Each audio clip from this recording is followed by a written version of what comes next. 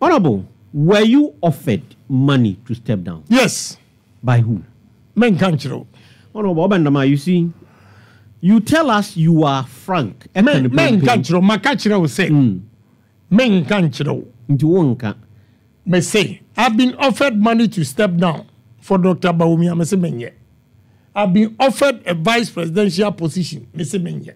Even this afternoon, at the airport, one MPM she has Ujafu. Now my advice, madam, say please. Mrs. Clinton, any Obama, echo contest na Mrs. Clinton, echo who Obama say, on step down now on my vice. And now Obama beside Mrs. Clinton say, have you checked the polls? Have you checked the polls? And then me one me nya course you see GH1. Yeah, you be now. Yeah, no. Mahama nya 32 or 34.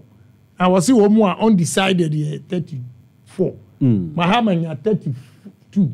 Me nya 30. Dr. Bawumia nya 80. Or compare, Mr. Media. I don't want to hear media. I'm focusing on my campaign. Me mami trimu nyamede. What do you say? A bamini Mahama ubehu debate and how people will buy into my ideas. Until I'm not scared. And my brother, I have good intention for this country. Okay. Honorable.